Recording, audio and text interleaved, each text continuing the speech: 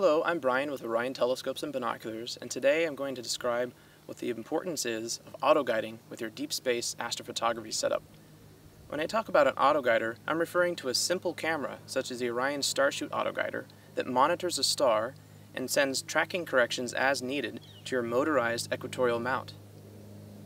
During deep sky astrophotography, it is critical that the telescope moves seamlessly with the apparent motion of the night sky.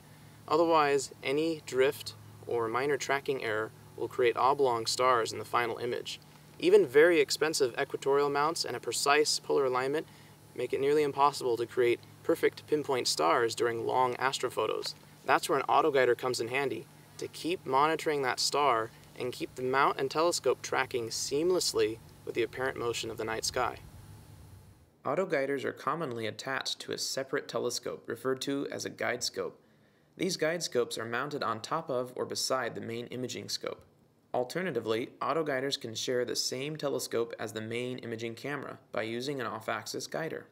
Off-axis guiders are specialized accessories that use a portion of the imaging plane to view a guide star. Once an autoguider is properly mounted onto a telescope, it is then connected to both the mount and computer. Next, the autoguider takes a single picture which is displayed on your computer. This picture is used to select a guide star. It is best to select a bright, high-contrast star. With the guide star selected, the autoguiding software will run through an automatic calibration to learn the movement, direction, and orientation of the mount. Once the autoguider is properly calibrated, you're ready to begin photographing.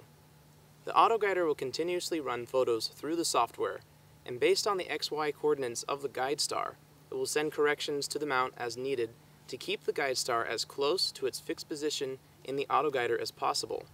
You can typically make a guiding correction once every 1 to 5 seconds. The guiding accuracy can be finer than 1 pixel.